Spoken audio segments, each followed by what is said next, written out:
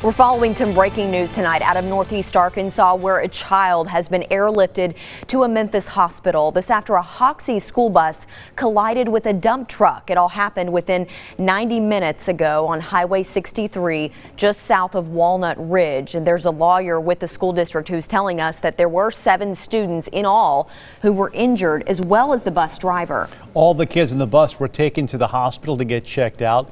The bus overturned in the ditch, as you see there, heavily damaged. Hoxie School reports the bus involved was making stops along the highway into the southeast Hoxie.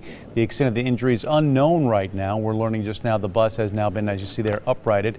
We're looking at some of the video, the latest video coming in. We're told the bus will be towed away. Of course, stick with us as we get the very latest on this throughout the evening. Of course, we'll have full details coming up tonight on KRK4 News at 10 o'clock.